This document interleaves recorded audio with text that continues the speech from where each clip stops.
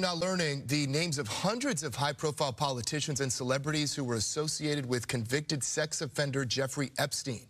A judge released hundreds of pages of court documents that feature unredacted names, including former President Bill Clinton, Prince Andrew, and a former New Mexico governor. Former President Trump's name also appears. He knew Epstein for years, but cut him off after he allegedly hit on a teenage girl at Mar-a-Lago.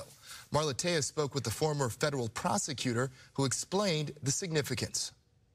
The bottom line is that a lot of this stuff is kind of really, I would say earth-shattering, but the type of documents, the photographs, the deposition testimony, if the statute of limitations hasn't run, if there's things that can be done, this may be the impetus to get it going. Other famous names in the papers include Leonardo DiCaprio, Cameron Diaz, David Copperfield, and Stephen Hawking. However, being named in the documents does not mean a crime was committed. The documents also include testimony from Epstein accusers.